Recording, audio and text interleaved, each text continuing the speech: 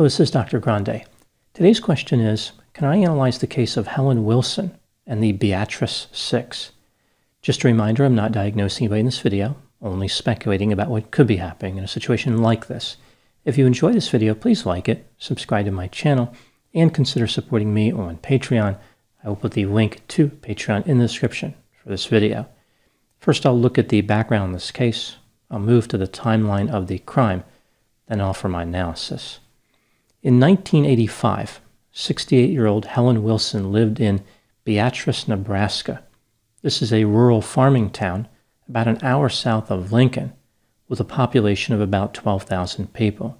Helen's husband died of a heart attack in the 1960s at the age of 54. Helen never remarried. She lived alone in an apartment in a 3-story brick building at 212 North 6th Street, which had housed the telephone company for many years. In January 1985, Helen took a 7-hour bus ride to visit one of her sons and her grandchildren in western Nebraska. During that trip, she developed a cough, but refused to be treated by a physician. She returned to her apartment in Beatrice on February 3. By February 5, Helen's condition had worsened.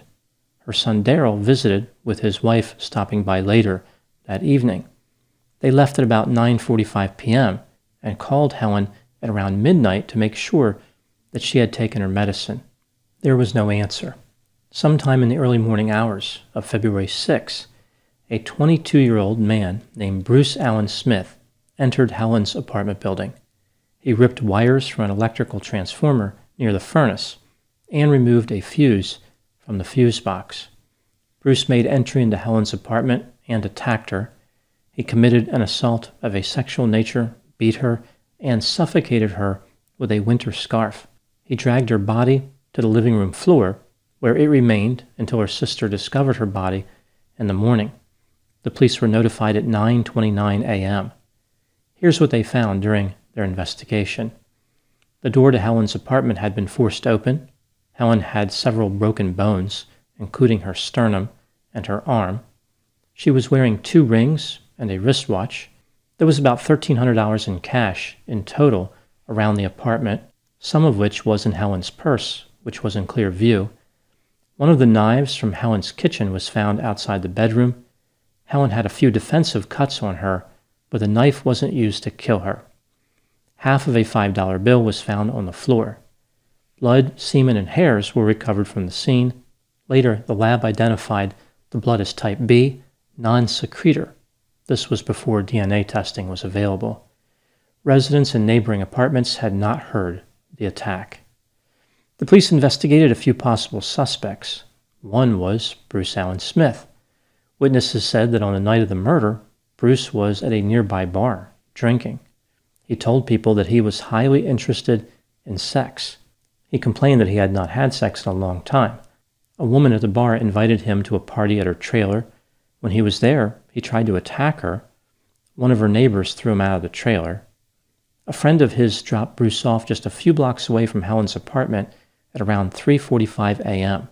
He was last seen staggering toward her building. The witness said that Bruce did not have any scratches on his face. However, after the murder, another witness said that Bruce did have scratches on his face. Bruce had an extensive criminal history, which he started accumulating from a young age. His grandmother used to live in the apartment building where Helen lived. The police believed that they had a very good suspect. They were correct. He was actually the killer. The problem was that the state crime lab made an error when testing the blood, one of many that particular lab made over the years. The police excluded Bruce as a suspect because they thought his blood did not match the blood at the crime scene. The case of Helen Wilson went cold. A man named Bert Searcy took an interest in the case. He had worked for the Beatrice Police Department from 1977 to 1982. After this, he bought a 160-acre farm. Bert volunteered to work on the case as a private investigator. The police would not cooperate with him. Therefore, he did not have access to police reports, interview records, crime scene photographs, or anything else that only the police would have access to. Bert interviewed a 17-year-old named Lisa Hodendorf after being directed to by one of her friends. Lisa told Bert that she had information about the murder. Lisa claimed that she saw a man named Tom Winslow pull into an alley near Helen's building on the night of the murder. Tom was with a man named Joseph White and a woman named Joanne Taylor.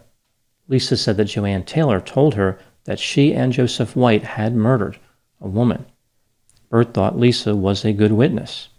He found a job with the Gage County Sheriff's Department and pressured the sheriff into allowing him to work on the Helen Wilson case. So now he was a police officer again. Bert interviewed Tom Winslow. Tom was in jail at the time for an unrelated crime.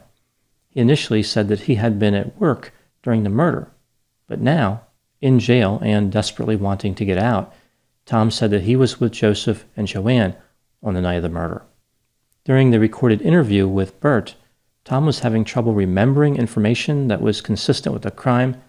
Bert shut off the video recording device for 44 minutes and then resumed his interview with Tom.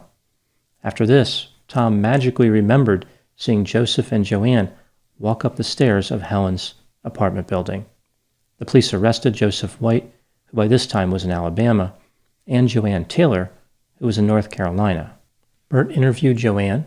She said that she was with Joseph on the night of the murder when he went to Helen's light-colored house to do yard work. Joanne saw Joseph and another man attack Helen. There are two major problems with this story. Helen lived in a red 3-story brick building, not a light-colored house, and on the night of February 5, it was -7 degrees outside, a little cold for yard work. Bert turned the recording device off for 19 minutes. When he started it again, Joanne, just like Tom, had a magical memory retrieval. Now she remembered that Helen lived in a red brick building.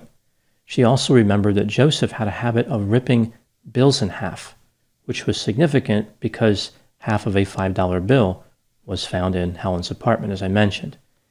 Joanne later met with a doctoral-level mental health professional named Wayne Price, who was also a reserve sheriff. Wayne had treated Joanne in the past and was now interviewing her as a police officer. This was clearly not ethical, but Wayne didn't seem too concerned. Wayne helped Joanne to recover so-called repressed memories, something that many mental health professionals still believe in to this day, despite the fact that there is no evidence to support they are real. After being assisted by Wayne, Joanne magically remembered Tom Winslow was the other man who attacked Helen Wilson. At this point in the story, 3 people had been arrested for Helen's murder: Joanne Taylor, Joseph White, and Tom Winslow. None of these individuals had type B blood, so the police kept on looking for more perpetrators. They soon found a woman named Deborah Sheldon. She suffered from mental illness and had a low level of intelligence. She implicated herself in the murder and implicated a man named James Dean, like the famous actor who died in 1955. James Dean denied any involvement, but Wayne Price helped him uncover a repressed memory. In addition, he was given a so-called lie detector test. The police claim that he failed, even though somebody cannot fail or pass that test. It is pseudoscientific nonsense. James started to wonder if maybe he was involved in the crime. After all, his repressed memories and the polygraph results indicated that he was. Instead of being a rebel without a cause, this James Dean was more like a rebel without confidence. James was offered a plea deal and pleaded guilty to aiding and abetting second-degree murder. At this point in the case, 5 people had been arrested in connection with Helen's murder, but still none of the perpetrators had type B blood. The police fixed this problem by helping James and Deborah to remember yet another conspirator. Her name was Kathy Gonzalez. She lived in the apartment above Helen Wilson. Wayne Price helped her to remember that she was involved, and she was also told that she failed a polygraph. She was pressured to confess. Kathy had type B blood, although it was secretor as opposed to non-secretor. This mismatch of the secretor component had led the police to exclude the actual killer as a suspect, but at this point, they weren't worried about that. They were just happy to have anybody with type B. Kathy, Joanne, and Deborah all pleaded guilty to aiding and abetting second-degree murder.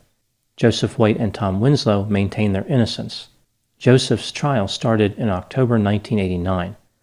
The jury was mortified to hear that Joseph had once appeared in a pornographic movie. In addition, when he was asked if he recognized a photo of Helen Wilson, he held the photograph and said, "It's a picture of an old woman." Joseph had never seen Helen before. He did not know who she was. Everyone in the courtroom was shocked that Joseph would refer to a woman who was old as an old woman.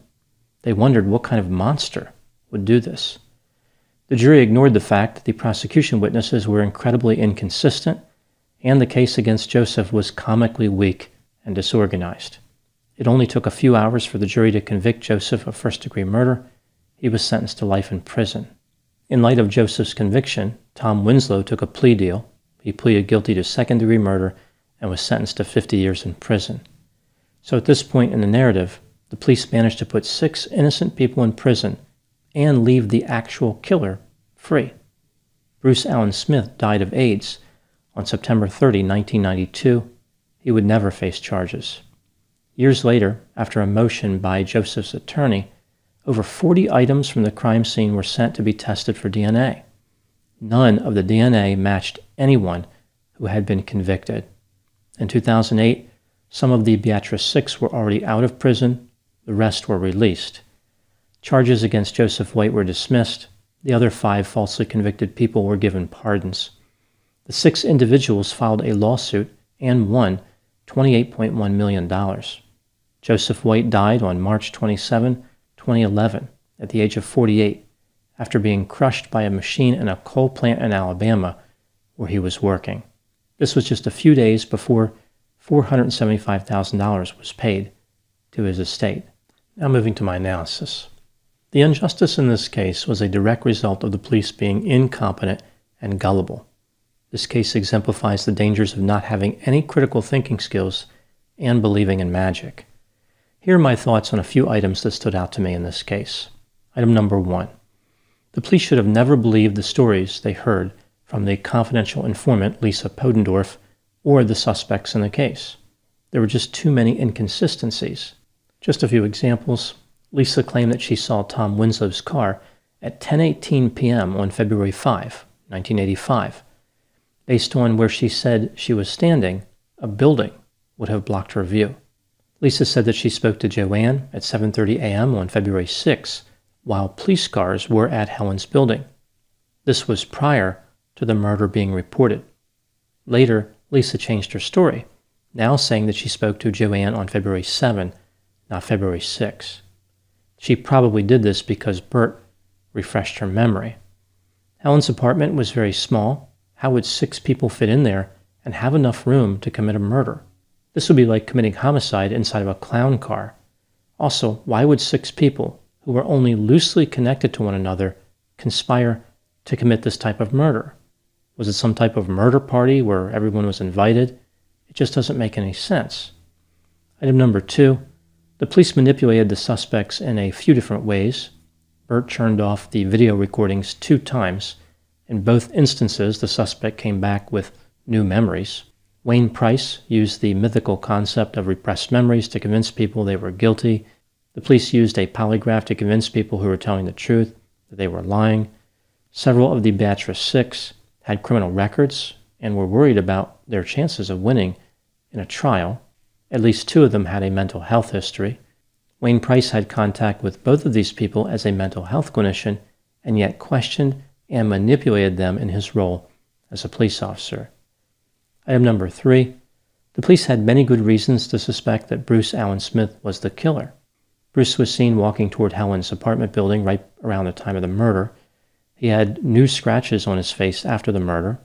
He was familiar with the apartment building. He had an extensive criminal history. Not long before the attack, he stated he was highly interested in sex. He attacked a woman at a party in a trailer, and a wallet from one of the women at the party was found half a block from where Bruce was dropped off. The police trusted in the lab to give them the correct results on the blood type. When they received the incorrect result, they became fixated on that. They excluded all of the other inculpatory evidence. They were no longer using logic. The police believed everything that they learned in their training, like repressed memories, polygraphs, and lab results. They did not question anything. Item number 4, many residents in Beatrice, Nebraska still believe that the 6 exonerated individuals were guilty and that Bert Searcy is a hero. It probably doesn't help that their property taxes went up because of the $28.1 million settlement. Some of those who believe the Beatrice Six are innocent still blame the 5 of them who falsely confessed. These people say that Bert was well-intentioned, and they forgive him for putting 6 innocent people in prison for a total of 76 years. Item number 5, Joseph White was the hero in this case. He was the only one that stood up for the truth. This includes law enforcement. His courage resulted in everybody being exonerated. Which brings me to the final item, number 6. Why did the 5 members of the Beatrice Six confess? I think it was due to a combination of factors. For example, some of the suspects were not intelligent, some had mental health issues, some were worried about being executed or going to prison for life.